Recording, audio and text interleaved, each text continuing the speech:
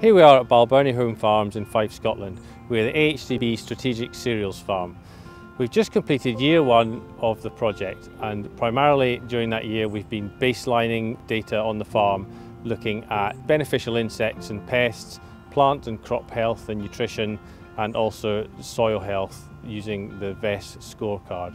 This information will be put to good use over the years to come as we progress through the project, so we can look back and see where we started as a business on this fundamental information, and we can see how we improve things over the years, and it can also be used to steer decisions for trials and what trials we run as the project progresses.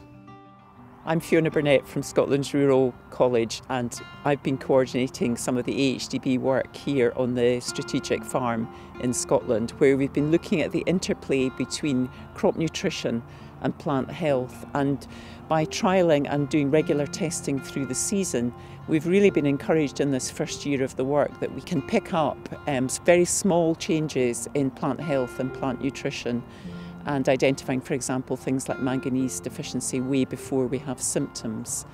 And we were also able to successfully reduce the fungicide inputs where we had those better nourished plants and lower disease risk with only minimal impact on yield. So in terms of the messages for next year coming from that, it really is the ability to target the fertiliser inputs both spatially in fields but also through time by combining the tissue testing with the soil testing results. And then to think about really targeting the fungicide inputs to those lower risk situations. So absolutely with something like Septoria, we can reduce the fungicide inputs and make savings on that front as well. At Balbirnie, we're surveying the levels of natural enemies such as ground beetles and spiders, and exploring how these predators impact on pests. We've focused on determining how these natural enemies use field margins and the adjacent fields. We know that the rough, tussocky vegetation that is typically found in agricultural field margins provides excellent overwintering habitat for many predators. When these predators emerge in spring, they migrate into the adjacent fields, providing an important first line of defence against pests.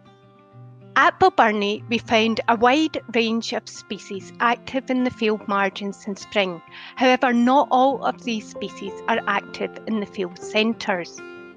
In spring, species with high dispersal capabilities, like money spiders, were found in good numbers in the field centres, while less mobile species, such as large ground-active wool spiders, took longer to disperse into the fields.